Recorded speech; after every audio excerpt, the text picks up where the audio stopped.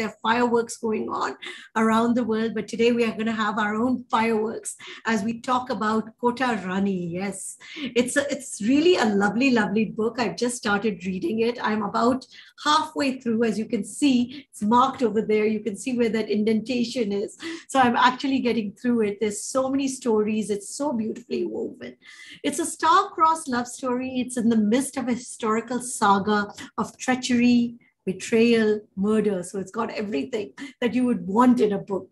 It's a clash of civilizations between universal values and one of supremacy. It definitely piques our interest in the history of Kashmir, especially the powerful Last Queen of Kashmir. And it's surprising that at least I did not know about her. And she is Kota Rani. So I'm excited to have with me today Rakesh Kaul. He's an IIT gold medalist. He migrated to the US in 1972. He's got a distinguished business career as a CEO of publicly traded companies in the US, and he is the author of the bestseller, The Last Queen of Kashmir, Kota Rani. He's also written another book, Dawn, the Warrior Princess of Kashmir. And he actually hails from Kashmir, and he's migrated to the US in 1972. And my God, his accolades are so many. So I will just tell you that he has lots of them. And I welcome Rakesh to Sipping Thoughts. Sukriti, I can't tell you how delighted I am to be on your show. We have so much in common. We are both graduates of U of C. You grew up in Rhode Island. I was there at Brown University. So delighted to be here. And good evening to your audience. And I look forward to our conversation. Yes, Kota Rani is probably the greatest queen of the land. And where should we begin? Well, let's tell us, why did you want to write about her? What was it about her story that has intrigued you? And I know it has intrigued now many, many people because they're talking about a major motion picture. Lots of excitement is all abound. Yeah. So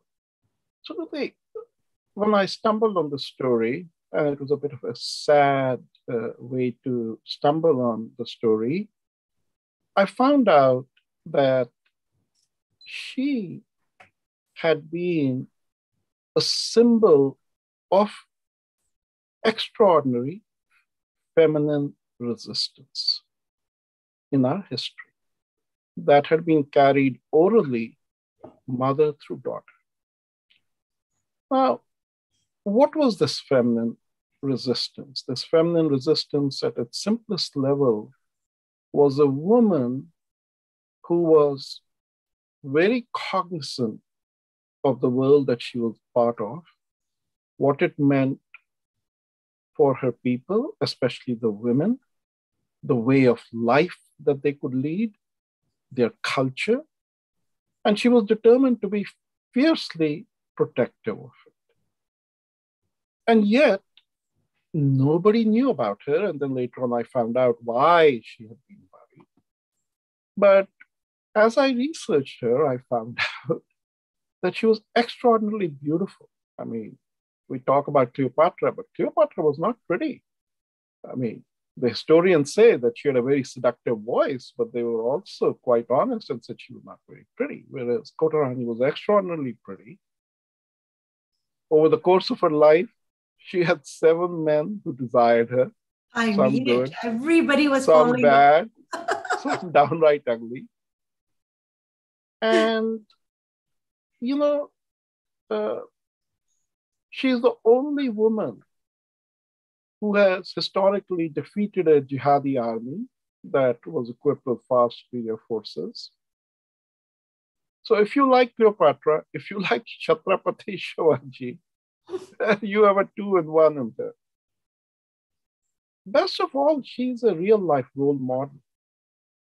We have Sita, we have Draupadi, but the choices that Kota had to make with her life are choices that the modern young woman is faced with every day. And how she lived her life, how she protected her world, that's what makes the story relevant and interesting. And that's why I decided to take on the challenge of writing. No, but it's actually beautifully woven because, as you said, I think one of the things that intrigues us is how society possibly was very, very progressive. So sometimes you feel that was it very progressive and we have regressed because you see these women, you hear their voices, and you see how outspoken they are, how in charge they are, and they're actually making their own decisions. It is not like decisions are being thrust upon them. And that is what actually intrigued me about Kota Rani, whether she decided to marry, did not decide to marry, decided to get into a relationship. And so these were decisions that she was taking, very cognizant of that. But I want to come back to this because why are all these female monarchs? Why are they forgotten? The only one that we actually really know of is Jhansi Ki Rani because maybe she's the one that has been taught to us in history. So they're not forgotten. They were erased from history. So Kashmir, your audience will be pleasantly delighted to hear, was called as Stri Desh, Stri woman, Desh land. It was called Stri Desh because it was described as a land which was woman first in its culture. Kashmir has had many sovereign women rulers. Yashovati, Sugandha Devi, Vidya the Terrible, Kota Rani the Heroic. But even if they were not sovereigns in their own right, even if they were just consorts, they were illustrious, immensely powerful. They were invariably the Minister of Finance. They controlled the treasury. And while Jhansi Ki Rani has a place in history, these women, their contributions far exceeded the sacrifice of noble Jhansi Ki Rani. What happened was that patriarchy entered, at least in the case of Kashmir specifically, but more generally in the rest of India. Patriarchy entered. And in Kashmir, it happened in the early 14th century. And as soon as patriarchy entered, then all of the rights, roles, responsibilities that not just women rulers, but that women had were essentially erased. Very sad. But let's understand this because a lot of times when people are writing historical fiction raises a lot of questions in our minds, like how accurate is the research, how much is actually known about these women and their life and the way that their rulership was. Yeah. So I don't write fiction. I mean, I am slotted in the historical fiction category because that's the framework the publishing industry works on. I follow the Indian literary tradition, and in the Indian literary tradition, there's a great responsibility to be accurate to the facts as they are known. It took me 7 years to collect the facts about Kota Rani. I had to go to sources in India, to Persia, to England, to Germany, in America. And I can tell you it was only because of certain historical advantages where I had helped set up some chairs of Indian studies that I had access and respect of these great scholars. And they shared their information with me. In fact, if you look at the book, you will see that I have not gotten a single testimonial from a celebrity. The testimonials on this book are all from the greatest scholars of Kashmir. And the only person who has done her PhD on Kota Rani, Teresa Wilke in Germany. So those are the kinds of people that read this book and said yes. So as far as the facts are concerned, that is absolutely a great story of her and her civilization. But then we should always remember that in our literary form, we recognize that Sahitya is an art form. And that art form has only one goal, which is to create rasa. You have to experience a certain rasa. We'll talk more about that later if that intrigues you. And so there's definitely art in it. And the conversations and all that reflect that art form. But be assured that this is a very authentic story. And we can talk more about how authenticity was introduced into it as we talk more. I want to go back to the correlation though, because especially for present day Kashmir, because a lot of people will definitely ask this question. There was a PSA dossier that called Mehbooba Mufti Kota Rani. And I think that's when everybody again got interested in this queen. Why the reference and why did they link these two women? Well, we want the juice. We want the gossip. So, that I think for your viewers, let me first share with them what the secret PSA dossier actually said. It said the subject, who's Mehbooba Mufti, is referred for her dangerous and insidious machinations and usurping profile and nature by the masses as daddy's girl and Kota Rani, based on the profile of a medieval queen of Kashmir who rose to power by virtue of undertaking intrigues ranging from poisoning of her opponents to poniarding. Poniarding meaning poniard is a small thin dagger. Yes, there are some similarities. I mean, you can ostensibly say both are women rulers, and for a while at least, both were ruling as, single women. But there are also some deep, deep dissimilarities. To the degree Kota Rani poisoned somebody, it was the general of a foreign army, not her political opponents. And conversely, the fundamental difference is that Kota Rani was deeply wedded to her culture's values of women's freedom, religious inclusivity, peace, and pursuit of knowledge. And at least based on my understanding of Mehbooba, she's on the opposite spectrum of that. She is not for women's freedom. She is not for religious inclusivity. She actually reportedly is partnering with people who are not peaceful people, and certainly seeking knowledge has been replaced by a culture of blind faith. So there are some very distinct differences. So when you talk about Kota Rani, and especially how she was very calculating, I mean, even using marriage as an act of diplomacy, where she marries the man who killed her father, and then to make sure that she is crowned Queen of Kashmir, she again marries the brother to retain the kingdom to the Hindus. So all of these, even her alliances that she made through marriage, was to ensure that she was actually the queen. Or was it also to make sure that the Hindu rule continued? Because those two things to me were also maybe quite linked, because she was the last Hindu queen also of Kashmir. Okay, let's unpack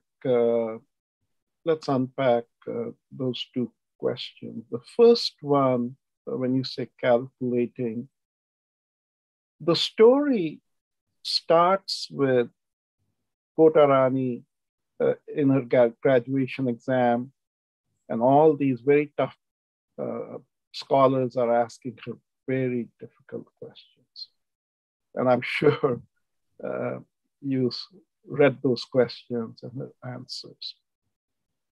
And at the end of the day, what those scholars are trying to do is they're trying to help her understand as to what is a woman's greatest strength. What is a woman's greatest strength? I just want everybody in your audience to think about that word. And the point these scholars are trying to make is that a woman's greatest strength is presence of mind. She never loses presence of mind. Doesn't matter what situation she is faced. But there is a second, which in the very first chapter, she gets asked. She gets asked the question, what is faster than the mind? Again, I want your audience to think about it for a second. What is faster than the mind? And her answer, the correct answer is desire.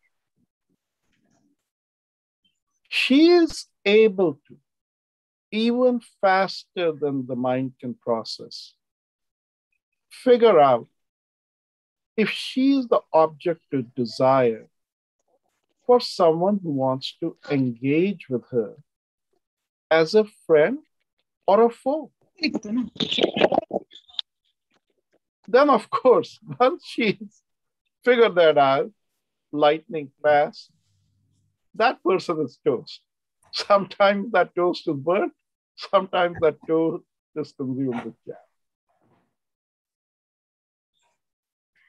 So true, so true. Sorry, I had a little bit of an audio issue.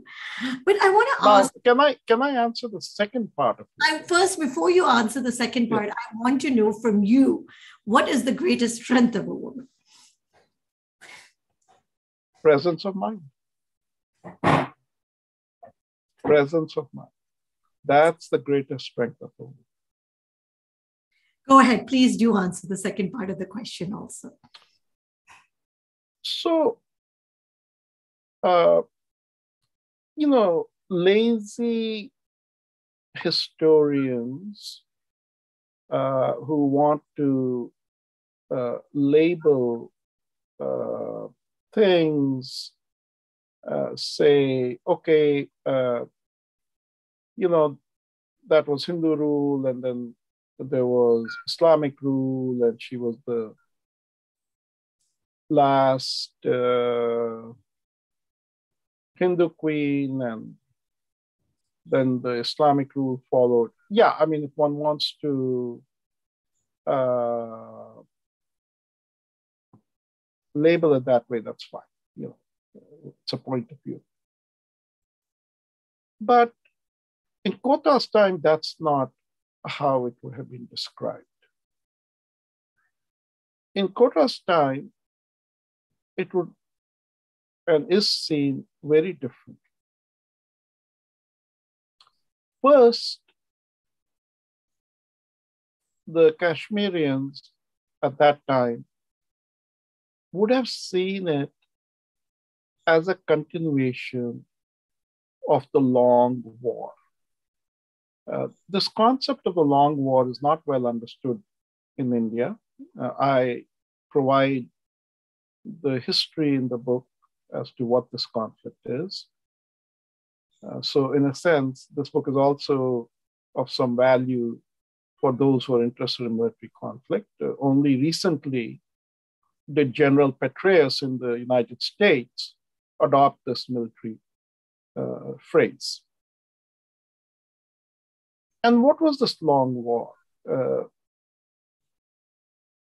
Kashmir was the crown of Indic civilization's point of view.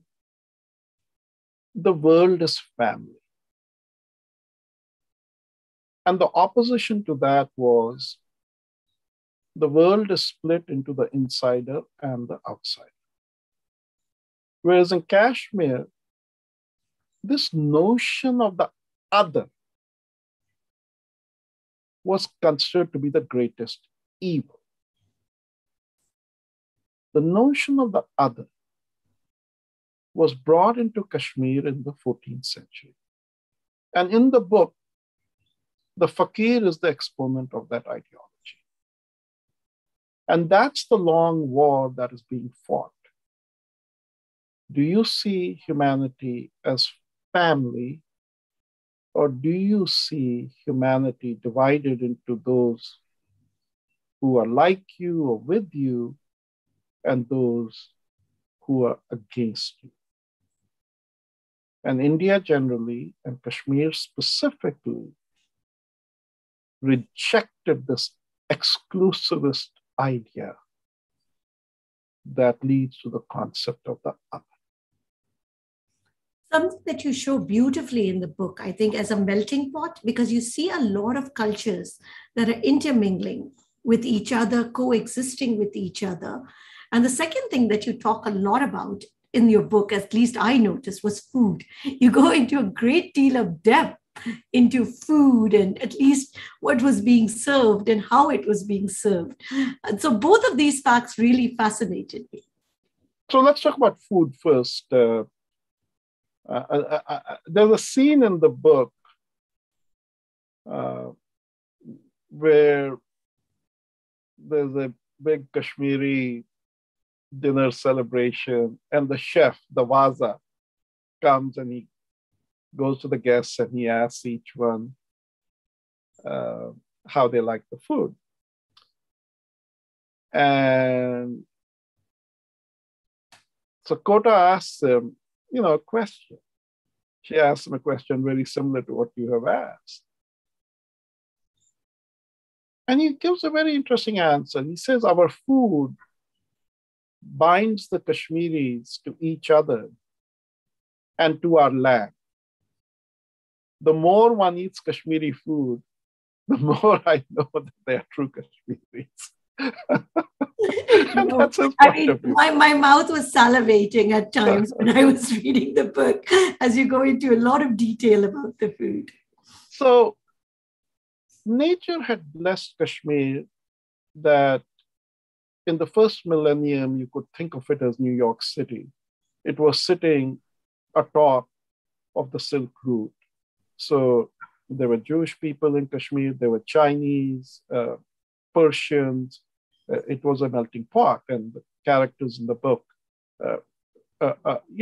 reflect that. But because of that reason, because nature also blessed Kashmir with fish and meat and vegetables, wine. In fact, Kalana says grapes that are rare in heaven are easily found in Kashmir. And Kashmir had great wine.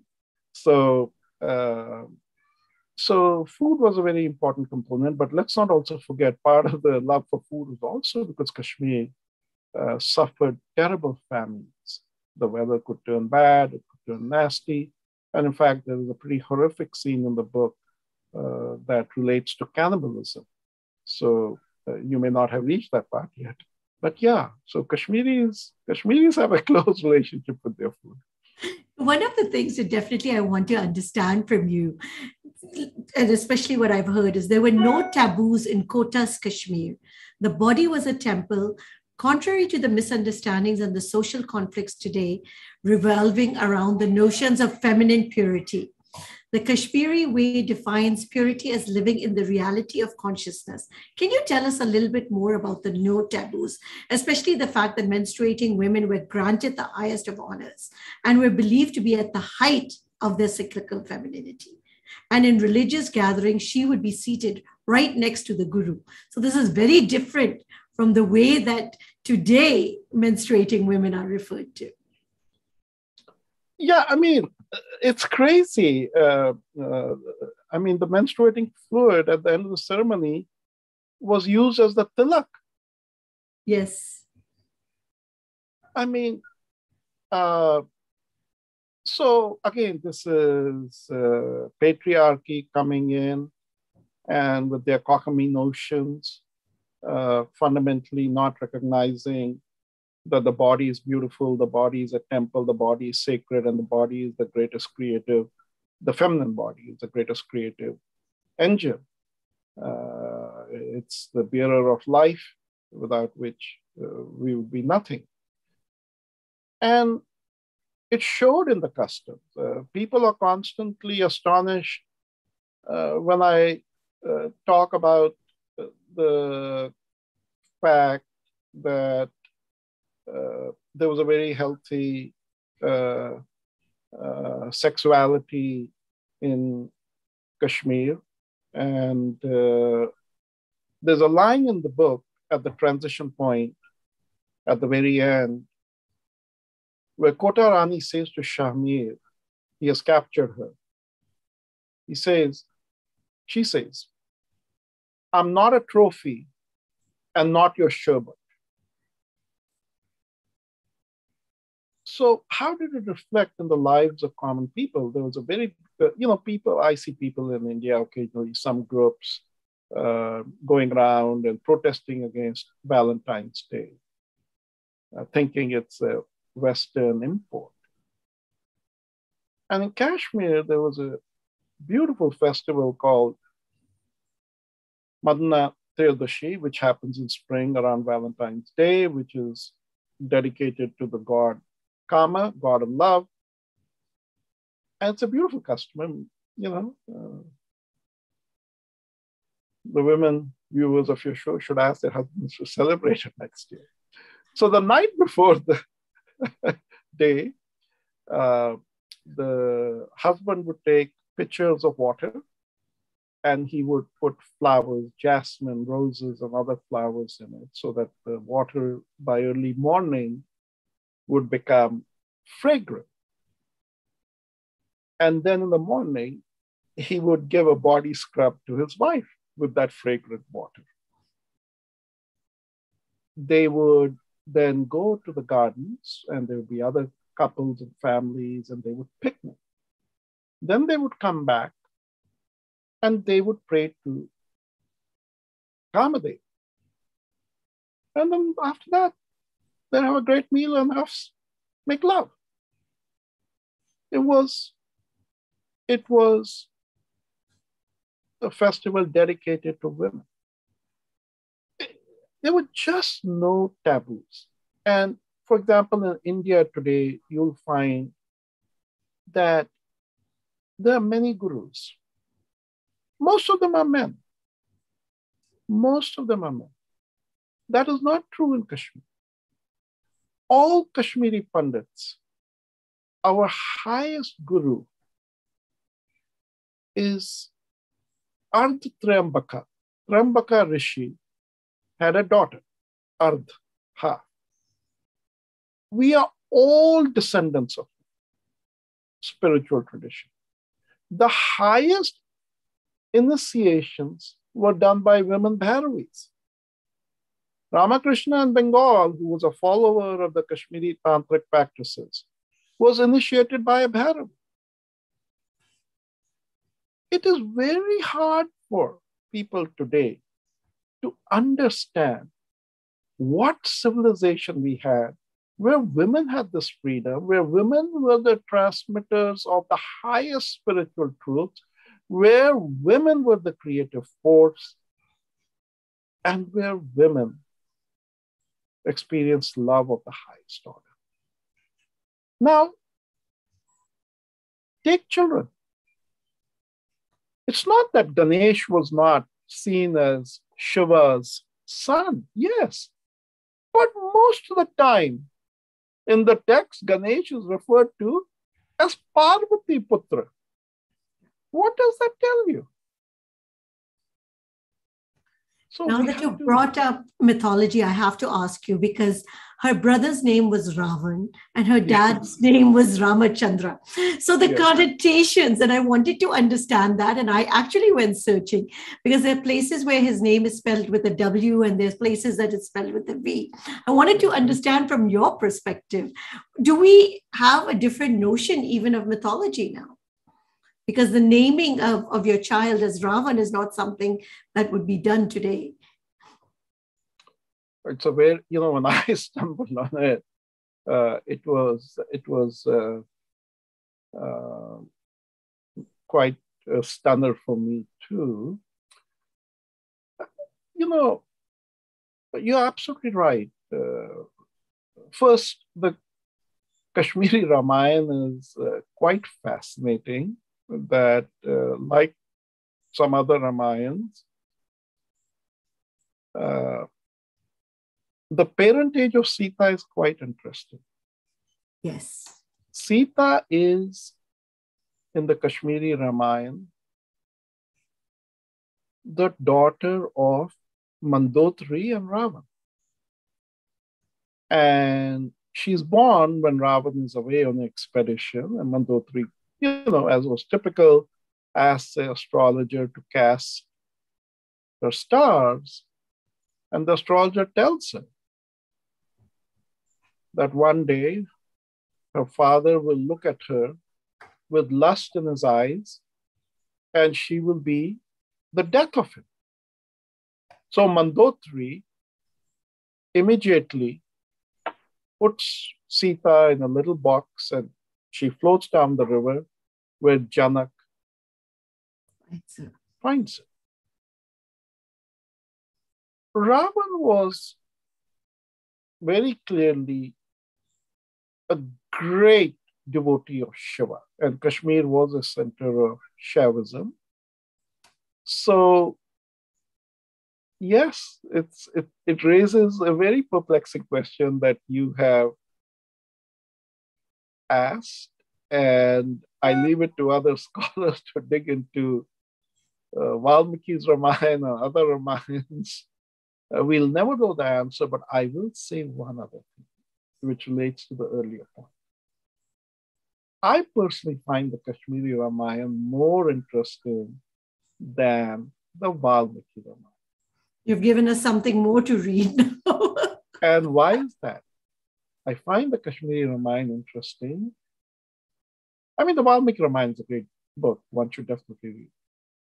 Because the Kashmiri Ramayana is Sita-centric, whereas Valmiki Ramayana is Ram-centric. Kashmiri Ramayana has Sita's point of view, and because it is Kashmir, there's a lot more of nature in it. There is flora, fauna, there's dance, there's music, there's song. It's just a more colorful, fun story.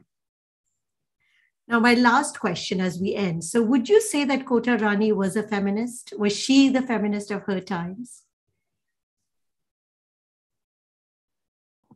Go ahead. Sorry. I'm sorry. So I said my last question. So would you say Kota Rani was a feminist, and for her time, she was probably leading the way of feminism? I would say to call her as a feminist would be to diminish her. Because when you look at the unfortunate hole that society finds itself in, feminism has been reduced to just trying to get equal rights, just trying to be able, for women to be able to lead their lives safely. I would say Kota Rani is feminism plus, which is what is more authentic to our culture. And feminism plus, basically, I've written elsewhere about it, is not about equality. It's about what I call dynamic symmetry. Dynamic symmetry meaning that when a man and a woman are together, they are equal, but if the man isn't present, then the woman is whole on her own. And the one thing that she definitely has versus men, the feminine pathway is the pathway of creativity. Now, women are more in touch with it than men, but men have a feminine side too. And that's an important dimensionality for us, because future societies are not going to be driven by command and control. They'll be driven by creativity. And the sooner we discover that, both for women especially, if we let them unlock their full potentiality, but also for men equally, if we let them unlock their feminine creative side, that's the force that will make India and other parts of the world, if they believe in it, achieve their life of full potential. The feminine, to me, is the power of the creative. And Beautiful. that is what Kota believed in. That, and as Beautifully part said. of being creative, Kota understood that one had to have the right to be swatantra, to be free, to be able to make individual decisions. And she says in the book, my power lies in my free will. Very beautifully said. As we close, are you writing something else? Are you in the middle of another project? And can we expect another book from you soon? Well, I'm always working on creative things. I hope we can come back and talk about my second book, which was published by Penguin, Dawn, the Warrior Princess of Kashmir. And yeah, I'm always doing something creative, and I hope to share that with the world. Yeah, it's all moving well. So, well, definitely pick it up. I'm telling you, very intriguing story. It's very easy to read, and so many multiple stories within that are woven in. Totally, totally. I'm totally enthralled, and I can't wait to finish the book. So, thank you, Rakesh, for joining us today. Thank you. And thank you. And thank you to your audience. And do provide feedback on the story. That's what an author looks for. And have a great, great evening and a great July 4th.